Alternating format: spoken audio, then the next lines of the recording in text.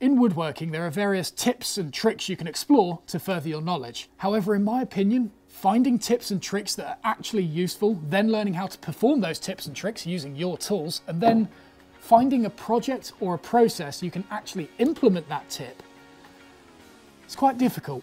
I believe it is far more important to learn the principles and the fundamentals of any given process in woodworking. In this instance, planing, because understanding a process is far more effective than simply relying on memorization of some random techniques. I'll say now that this is not a video on how to sharpen a plane. It's not a video on how to set up a plane. It's a video on how to use a plane. And so with that, let's get into principle number 1, which is stance.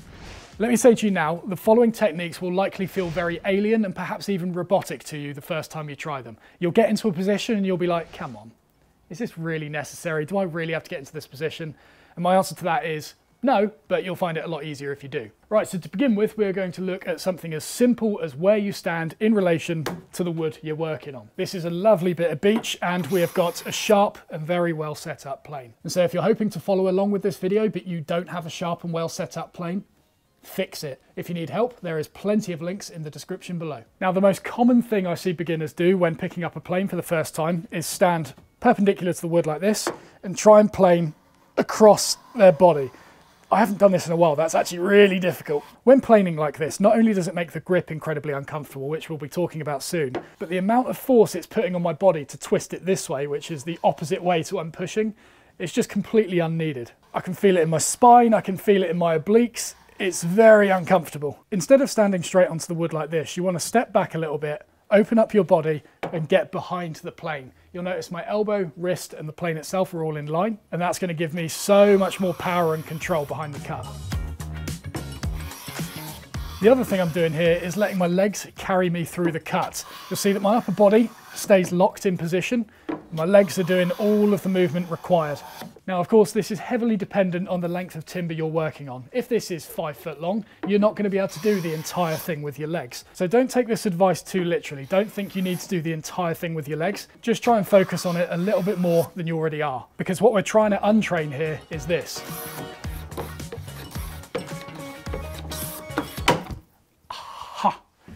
Sure, it's quite good for rough material removal, but you're not going to get a lot of accuracy from this if you're looking for accuracy. These problems won't manifest too much when you're working on a face. It's when you're working on an edge where they can really cause problems. This is because everyone has a natural tendency when planing. Some will scoop in like that, some will scoop out like that. Maybe not with a tilt, maybe it's just a directional thing instead, but there will be some sort of bias going on. My one is I tend to scoop in like this. And if, for example, we were trying to square up this edge and we've got a cambered blade, that's going to cause this corner to start dipping off and I'm never going to get a good finish. The way I fix that is by locking everything into my body and carry it through just with my legs. When I'm working on longer pieces of wood, this is where I'll opt for a combination of both legs and arm movements. Because if we just go for arm movements, I'm going to be standing here and I've got to reach all the way forward, and there was actually a bit in the middle there where I slipped. We can see it in the shaving here. Whereas if we go for a combination of both arms and legs, we start back like this, reach the limit of our leg movement and then finish off with the arms. Much more controlled. So altogether it looks like this. In fact, when I'm pushing through, I can feel my thumb scraping past my side, and then it goes all the way up my wrist. And then as we get to the end, I can feel my elbow past me here. It's almost as if I'm using my body as a reference. So thumb, wrist, elbow, off. Now remember what I said at the start. Don't be surprised if this feels uncomfortable to you, because it will. But over time, you will relax into it and you'll start finding those movements a lot more natural than what they probably feel now. All right, next we're going to start focusing on your grip, because there are a number of things you can do to not only make this more comfortable, as you'd expect, but also more accurate as well. So starting with the absolute basics, a plane is designed to be held with your index finger pointed down the frog like that. In fact, there's a nice little area here that accepts your finger very nicely. So index finger pointed down there. However, for some people, that's still a little bit of a squish, myself included. Look at my little finger, it's all bunched up in there next to my ring finger and all that. I don't like that. So what I also do here is extend my pinky out like that. So it rests down the bottom of the handle here. I find that to be much more comfortable for 90% of operations. It's only when I'm really hogging off material that I might grip it like this. But no matter which one of those I choose, the index finger is always pointed down. For many of the same reasons that I discussed in my how to saw correctly video, it just helps to keep things tracking straight because you're literally pointing in the direction you want the plane to go. So we focused on things we can do with the backhand. Now let's start focusing on what we can do with the front. Now, if you're looking to just hog a bit of material off, a full fist grip like this is always going to be ideal. You just want to make sure you hold on. But what if you were looking to do some fine detailed work, such as squaring up an edge or planing a detail onto a corner? Let me show you. Now bear in mind, we've got a very subtle camber on this blade and we're going to use that to our advantage to square up this edge. Let's say that this side is high and needs to be taken down. This one, we don't want to touch it at all. Well, because we've got a camber, all we need to do is centralize the plane over this side of the material and it's going to take off more here. So let's do that. As you can see, the shaving has tapered off to absolutely nothing on this side. So we've only taken material here. But did you notice what I did with my front hand then? You'll notice that instead of gripping it like this, I actually hooked my finger over the front edge of the plane. And the reason I do it over the front edge is because it's much harder to hit the blade. Some people grip it over the side like this, but that gets a little bit treacherous. I like to just do that, because unless you've got very abnormally long fingers, you're going to struggle to hit that, he says, almost hitting it. But what I'm doing here is using my finger as a fence. So what I'm doing is getting the plane in a position where I want, hooking my front finger over, locking it in place with my thumb here against the back of the front toe, and then that keeps the plane a consistent offset from the edge. This will feel very odd at first, I guarantee you, but the good thing about it is that it forces you to slow down. You have got to be careful doing this because there can sometimes be unfortunate pinch points where you catch your finger between the plane and the vise. So just make sure the material is elevated enough to give you clearance. And secondly, you've just got to be careful of this edge here because it could either give you splinters or it could get so sharp it could cut you. My finger's in a position where it just curves away from that corner, but from time to time, it does get you. So if I'm doing really heavy work, I'll hold the front toe with a full grip. If I'm doing very fine work, I'll usually hook my finger over the front like that and use it as a fence. What if I'm just doing general work? My advice would be to grip it somewhere down here. If you try and hold the handle like this, it can work, but it's quite top heavy and it's more likely to rock. Whereas something like this keeps the center of gravity really nice and low, and it can help keep everything nice and stable while you're planing. Because in reality, you shouldn't need a lot of pressure on the front of the plane to make it cut. As long as it's sharp, it will stay in the cut itself, so don't feel like that front hand needs to be there for anything other than general support. Planing shares a lot of similarities with sawing in the sense that it's very easy for beginners and experienced people alike to ask too much of the tool. For example, in sawing, people will push harder to make it cut quicker, but then there's a trade-off because the saw plate will bend and it will go off track. It's much the same with planing. People will like push down as hard as they can with the plane to keep it in the cut, and the trade-off to that is that your hands hurt, your body aches, and there's absolutely no need for it because chances are it's just your plane isn't set up or it's not sharp. So we've talked a lot about stance, we've talked a lot about grip.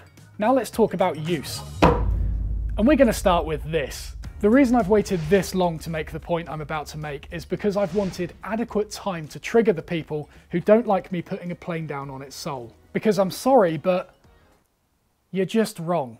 The reason people say not to put a plane down on its sole is because it damages the blade. And it's like, sorry, but I'm about to slam this plane into a piece of end grain to take a shaving. The least of this thing's worries is me putting it down like this on my wooden workbench. This is an old maxim that's just been passed down through generations and generations of woodworkers. And it's always been very, very clear to me that that's the case because as soon as you question someone on their logic, they're unable to give you a straight answer other than it damages the blade, and then you just bring up the argument I just made. But until recently, I wasn't actually aware of where this maxim originated, and I found out from a video that Paul Sellers put out. So before you say, what does a young person know? I've got Paul on my team. Watch out. Or I should say that I'm on Paul's team. He's definitely team captain, not me. Turns out it's just something that woodwork tutors used to teach their students to stop them putting the plane down on metal objects like this. Because if you put a plane down on its side, it can't hit the ruler. That's it. That's literally it. And then of course those woodworking students go into industry and then maybe some of them become teachers. They then teach more woodworkers about this unbreakable protocol, not really giving solid evidence why it's unbreakable, but hey, why question the tutor? So then those people go on to then teach it and it just becomes this cycle that no one knows what they're saying anymore. And I'll tell you what, there are so many things in woodworking like this. I can't tell you the amount of times I've put a plane down during a demonstration like that and someone's walked up to me making full eye contact and turned it on its side. It's a joke. I feel like I've probably said enough about that now. If you want to see Paul Sellers' video on it, Link in the description. Anyway, now that rant's over and done with, next we're going to look at grain direction. Now, I'll be straight with you here. We're just going to cover this on a surface level because this is an entirely new rabbit hole to explore. We'd need to explore so many areas, such as different types of woods and different grinding angles in order to work with those woods. For the sake of this video, it's not worth going into that amount of depth, but what I'm about to share with you we'll cover about 90% of things anyway. So this is a bit of oak that I've already started planing, but just to show you, it's taking a shaving absolutely beautifully at the moment. We've got a really glass-like finish going on here, and it feels super smooth. But without changing the setting on the plane or anything, let's flip the wood around and try and do the exact same thing. Oh dear. Oh, I'm surprised it worked that well, to be honest. That is not as smooth as it was before, pretty fluffy. I'm going to flip it round and I'll do a shaving next to this one so we can compare them side by side. And there we go, the track on top is planing with the grain, the track on the bottom is planing against it. So now you've seen the difference side by side. What's actually going on here? This is called a featherboard and it's used to provide pressure on a workpiece while it's going through a machine or something like that. But it's going to serve as a very good example for what happens with grain direction. This ruler is going to represent the blade, and if we push that from this direction over the featherboard, it rides over pretty nicely. This is what we're referred to as planing with the grain. However, if we come from the other side, it starts getting stuck between each of those, let's call them fibers, because that's what we're representing here, and it starts levering them up. And obviously the harder I push with it, at some point they're going to snap or break. Or in the case of wood fibers that are somewhat paper-like when you shave them away, they're going to tear out. This is where it comes from. You are literally tearing out those fibers if you're planing against the grain. That's what all of this light discoloration is along this side of the wood. It's very minor tear out. However, there are patches where we have got some proper tear out that you can feel. And this would be quite challenging to try and sand out. Now, it's all very well being able to diagnose why tear out happens, but how do we predict it happening before it actually happens? Well, in much the same way as we can look at this featherboard and figure out which way it's best to push a ruler across the top. If we look at the side of a piece of wood, you can see that the fibers are tracking up like this, towards the top left corner if it's in this orientation, which conveniently is exactly the same direction as this featherboard. And so watch what happens to this cloudy area here when we plane with the grain.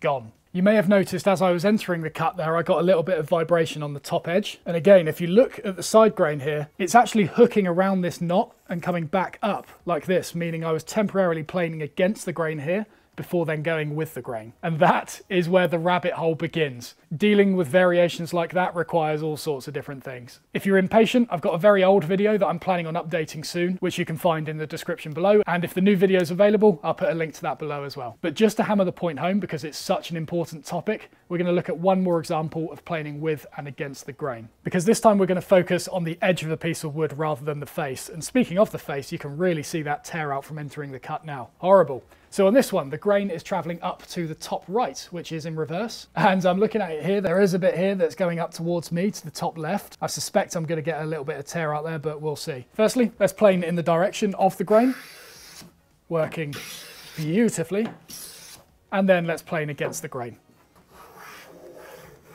Ooh, not too bad, but it is catching at the end here. So although it's not as bad as the face, we definitely still got some tear out on the edge from planing against the grain. So hopefully you can see that by carefully examining the piece, you can quite easily predict where you're going to get tear out. Now, I will stress that this is not always the case. Sometimes you'll plane a wood in what looks like the direction of the grain, but it will begin tearing out. Wood is a natural material. It will play optical illusions on you. It will try to screw with you. And so if you do experience tear out, even though it looks like you're planing with the grain, just try it in the other direction. But 90% of the time, in fact 95% of the time, 99, I don't know, identifying the direction of the grain using this method will give you a pretty accurate reading. Now that subject was quite in depth, so just to give you a little breather, here's a very quick tip. Here's a ramp of plywood and here's a plane. If you put the plane on there, it kind of gets stuck. However, if you scribble a little bit of Candlewax on the bottom of the plane, not much, just a few squiggles here and there, and then put that back on the ramp,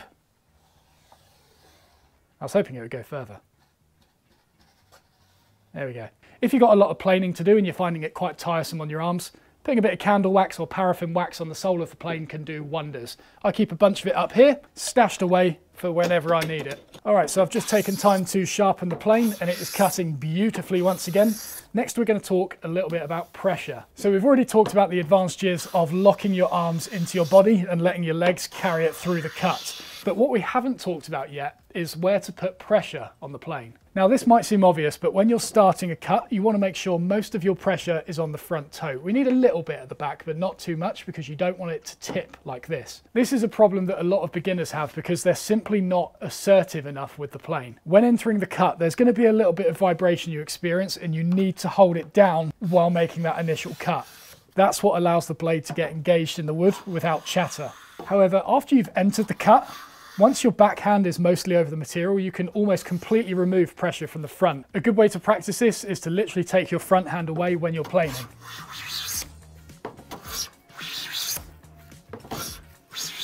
So you'll notice with a plane that the back handle is tilted forward slightly. Use this to your advantage because you don't want to be pushing directly forward with this plane because that will lift it out of the cut and you won't actually get anywhere with it. You want to make sure you're pushing in the direction of the handle tilt, which is down into the wood. And that's where carrying it through with your legs can really help. So we've got it started and I'm pushing down into the wood with this backhand now.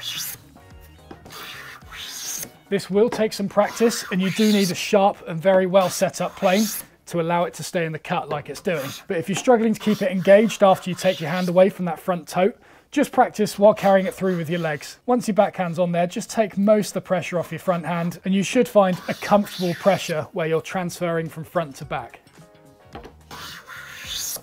Transferring pressure like this is often sold as a way to prevent you putting arcs in an edge that you're planing. But a plane does that regardless of whether you get the pressure right or not. For me, transferring pressure is more about energy preservation. If you're putting full force on that plane through the entire cut, firstly it's going to start teetering when you enter the cut because you're putting as much pressure on the back as you are the front. And when you're in the cut, if you're pushing too much on the front, you're creating a lot of unnecessary downforce and drag. By the time the blade is engaged, the optimal position to push it in is perpendicular to the handle here, say at 30 degrees to the surface. Just pushing down at 90, it's not needed. Right, so one more topic to address. A question I'm very commonly asked is what is the difference between pushing a plane straight or skewing it? And let me tell you now, there is quite a big difference. So here we've got a blade which is mounted at 45 degrees to the surface below. Well, 44.8.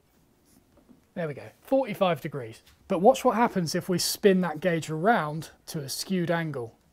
It is now at 32 degrees, or 33 degrees, let's say. What this tells us is that by skewing the plane, it lowers the cutting angle. Think of it this way. You've got a mountain in front of you and it's got a 45-degree slope to the summit. Well, you could try and walk directly up to the summit, but that's going to be traveling up a 45-degree slope. So what do most mountain path creators do, if that's a thing?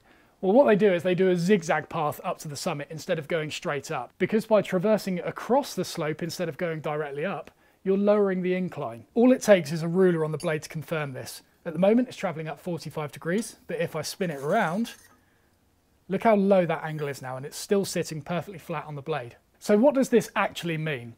Well, there are situations in which by lowering the cutting angle, you increase tear out, which means the flip side of that, the higher the angle, the less tear out you get. Now again, this uncovers an entirely new rabbit hole to explore, which we're not going to do in this video, but we're going to cover enough for you to get a basic understanding of what to look out for. One thing that skewing the plane can be good for is reducing the resistance of the cut, because it's shearing the wood fibers rather than just levering under them and pushing them up. For example, if I push through like that, it is incredibly easy. You get these lovely curly shavings from it as well. Much easier than going in straight. But that is only the case if you're planing with the grain like we're doing now. If I was to flip this round and plane against the grain while skewing it, I suspect we are going to get some hideous tear out from this.